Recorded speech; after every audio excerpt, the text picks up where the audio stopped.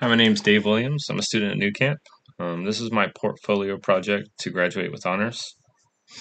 The front end is a React app, and for the back end, I used Node.js, MongoDB, and Express. What I like most about coding is the ability to solve problems. I currently work in the restaurant industry, and we have a lot of problems right now. And one of our biggest problems is turnover. So I wanted to make an app that would help me kind of understand what's going on in my restaurants, how the employees are feeling, what are they upset about. So that's the idea behind this. So if you take a look here, this is what they'll see once they scan. We'll have a QR code in their restaurant, and they'll be able to scan that, and it will pull up this site. Once they're in, they can choose their location. So we can choose Bedford and get started. It's going to ask some questions, specifically about different things that have been researched and proven to affect morale the most. So that's how I kind of came up with these. They can leave a comment here if they'd like to. Here's a comment. Then we ask them if they'd like to be contacted by a member of the senior leadership team. So if they don't, they can click no.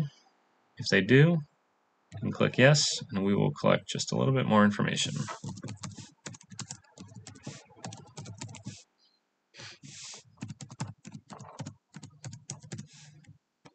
Say submit. Sends them to this nice thank you page. And it generates an email automatically, which we should get here. There it is.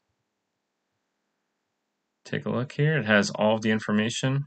It has their name, their location. We have a date, the type of survey that it is, because I'll be using this for other surveys. Their comments, phone number.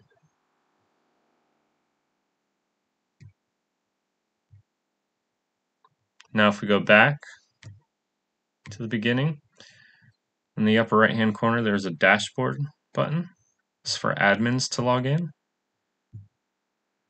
When you log in, you're able to pull reports by location. So we can pull Bedford and see the report that we just created, which is right here, David Williams. We choose another location, the Johnstown. We can get their reports.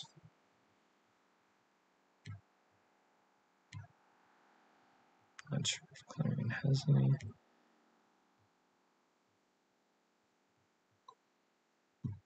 And take a look at the code.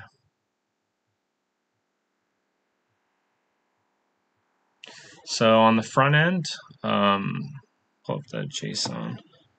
I used a really cool third-party library called animate.css for my animations. It makes it really easy. It was really easy to use. They look really good, I think. I used Bootstrap. To send emails, I used email.js, which was also very easy. I think that we could write that code to send the email in what, maybe like just 5-6 lines of code. So that was very cool. I used React Strap. I used React Redux Form. I used React Router for the front end. The front end was a lot of fun for me. The back end was very challenging. I used, I'll pull up the JSON.